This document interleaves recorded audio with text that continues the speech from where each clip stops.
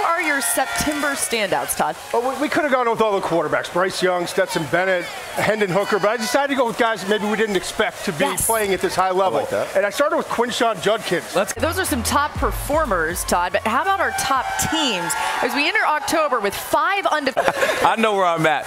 Will Levis is by far their biggest playmaker and their best player on offense. That's what I do know. I also know that anytime he drops back multiple times, the offensive line has not been for teams are not great teams. So how do they look when you play against a dynamic offense or a team that's willing to put up a lot of points? Tim, as we continue on with what we do know and what we don't know about our undefeated teams in the SEC, how about Tennessee? But in the end, they still gave Florida a chance. And that Florida should have never been in that game in the end. And what I want to find out from Tennessee is, do they have what it takes to take from being really good to great? How about Ole Miss, Todd? I think what we do know is they have the best run game of any team in the country that doesn't run a triple option. They're 4th in the nation rushing the football, and the top 3 are triple option teams.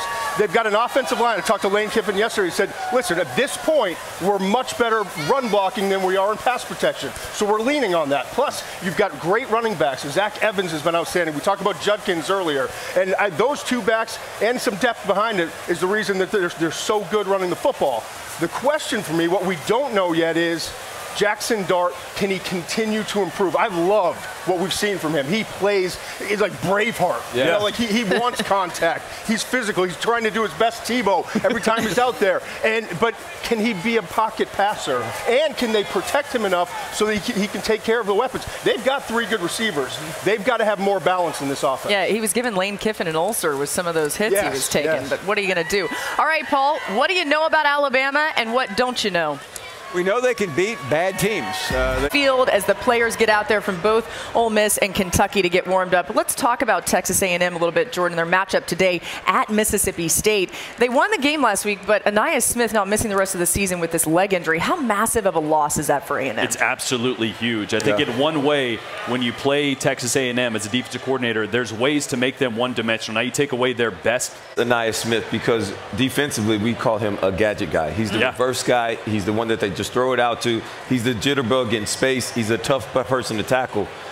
Those stats that George just talked about are just crazy, mind-blowing when you think about that, how much production they miss out on and how much production is on. Game is A&M has to spread it out because Mississippi State is so good at downhill, hitting people in the mouth, playing physical, where Mississippi State is not as good defensively, is in space. When you're able to spread it out, tonight's game is A&M has to spread it out because Mississippi State is so good at downhill, hitting people in the mouth, playing physical, where Mississippi State is not as good defensively, is in space. When you're able to spread it out a little bit, space, get Evan Stewart in space, get those guys the ball, that's when Mississippi State could miss every now and then. LSU also has a running quarterback. Texas A&M does not. That was the big difference. So it's going to be interesting to see how Texas A&M gets it going offensively. Don't without sleep on those Max. weapons. Max can make a few plays with his legs. he did against Arkansas.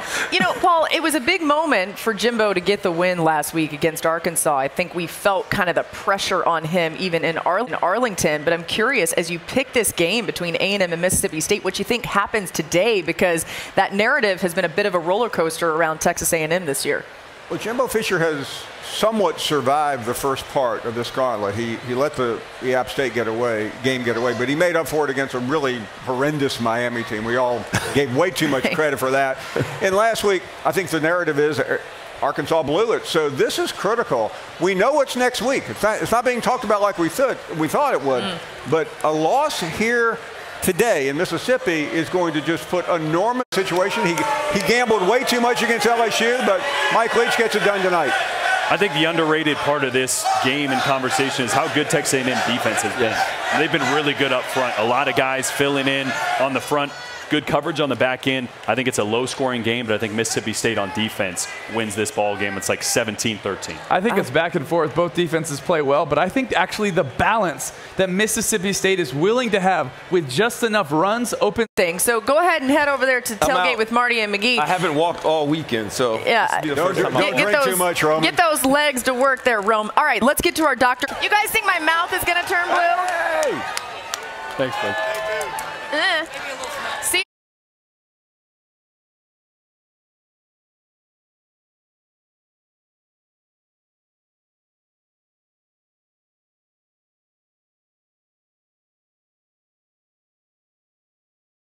Jordan Rogers, Tim Tebow, Roman Harper. I'm Laura.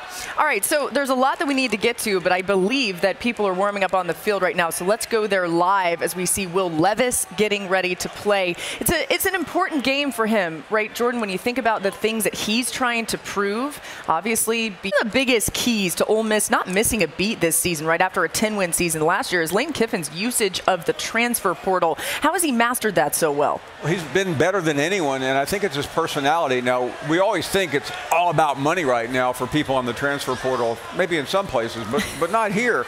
Young players want quarterback situation. Paul, Kiffin's found a way to cater his offense around the talent that he has. You know, really being a run-first offense, they're the best run game outside of any triple option offense that you'll find in college football. How do you think he's done that? I think it shows the flexibility and the maturity. That's not a word you often hear with Lane Kiffin, but the maturity of Lane Kiffin as an offensive coach. Maybe something else he got from Nick Saban, but he did say that throwing the ball downfield would be important for Dart. He likes these offensive weapons, Paul. I think there's some confidence there. I was very worried about you during that Lane Kiffin interview because I talked to him yesterday and he was in the exact same mood. And as funny as he can be, he can also be very droll as the